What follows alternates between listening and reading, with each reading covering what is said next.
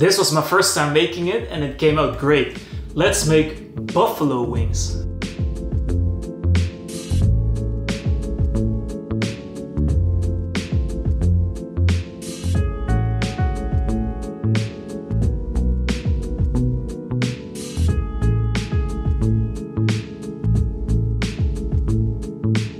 So let's make the sauce. And this is an all-American recipe, which I had in my mind for quite some time. It would never come to my mind to put this amount of butter in the recipe, but I'm not judging, you know. I am not judging, you know. Alright, melt 100 grams of butter in a pan and put 5 cloves of finely chopped garlic.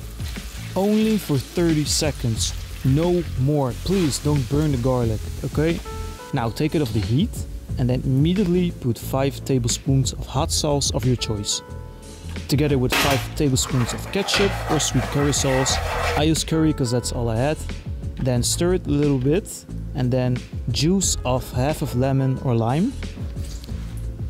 1 tablespoon of honey to taste, we want to balance the sweetness.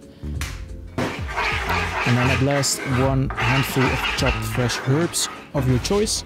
I use basil, but you can use parsley, mint, coriander, it doesn't matter. For the wings, I first wash them with a bit of vinegar and then put a lot of seasoning. I put a lot of paprika powder, Cajun seasoning and black pepper and a pinch of salt. It depends or however you like it. You can season this however you want, so please do your own thing. And then put them inside of the air fryer for about 12 minutes on 200 degrees. You can also put them in the oven for 30 minutes perhaps. Okay, after your wings are ready, we're gonna put in the sauce and mix it all up together. In this case, I had way too much sauce.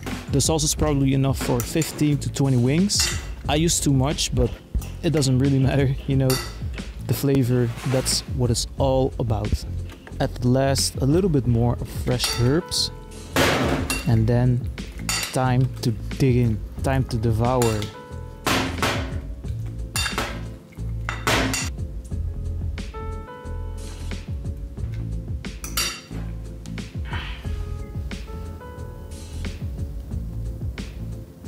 This will be my first time trying it, so I'm very excited. Let's go. Wow. It's really special because I thought it was going to be really super soft, but you still get some crunch, you know? It's that perfect combo between spicy and sweet. Give me this and any moment of the day, I'll be a happy man.